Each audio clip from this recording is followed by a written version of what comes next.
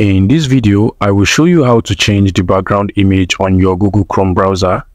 And in addition to that, I'm also going to show you how to change the Google Chrome theme and color. Now to do this, you just want to go ahead and open up Google Chrome on your browser. And what you just want to go ahead and do is to click on this customize option over here.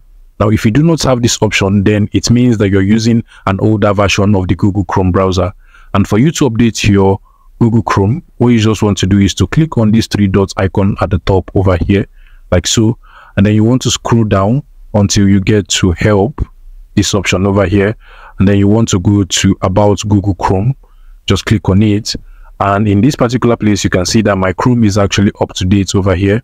But if yours is not up to date, you're going to be seeing the option to install the newest version of Google Chrome over here. So you can just go ahead and install the newest version.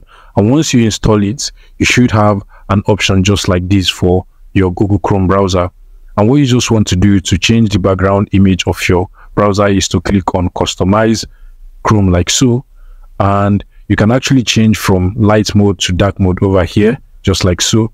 And if you want to change the image of the background image or theme of your Google Chrome browser, you just want to go ahead and click on change theme, just like so.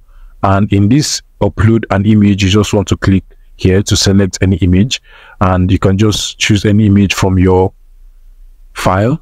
So I'm just going to choose this one like so, then click on open, just like so. And you can see that it has changed the background of my Google Chrome browser. So I can basically just close this and go ahead to use my Google Chrome browser with this particular theme.